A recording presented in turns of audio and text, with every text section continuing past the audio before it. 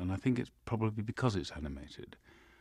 Because in animation, you can throw away people's defences. You can go right through to the centre of things, right through inside to someone's heart. And the characters, anyway, they do represent different aspects of all of us.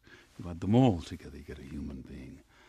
And so it's got a wonderful purity, a real purity that's so, I don't know, moving, exciting, everything. It's great.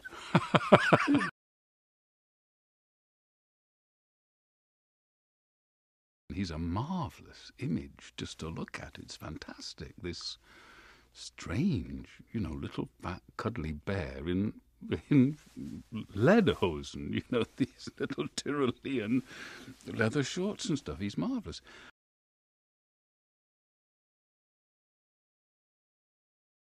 Well, first of all, the movie's full of heart.